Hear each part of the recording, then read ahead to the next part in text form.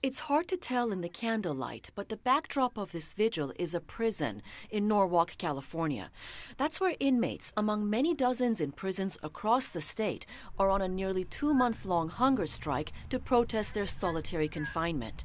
Now, their families are speaking up.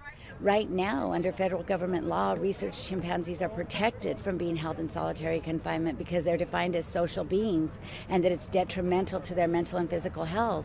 So how much more of a social being is my son, or is, my friend's husband, or somebody else's son?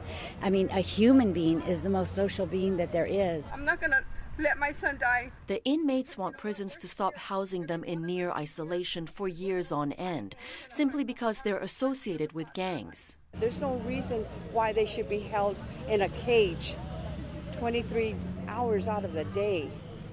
I haven't held my son in 10 years. I haven't been able to touch him, and this has to stop. I won't lose my son. I will not lose my son. State officials argue solitary confinement helps keep prison gangs in check. But on Friday, a United Nations expert said the practice in the U.S. can amount to torture.